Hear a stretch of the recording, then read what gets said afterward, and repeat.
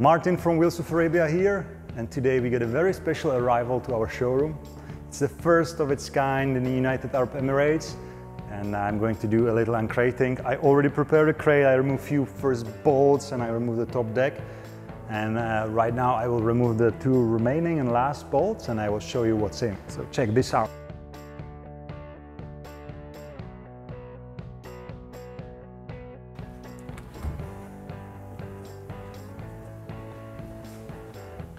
Ta-da! Drum rolls.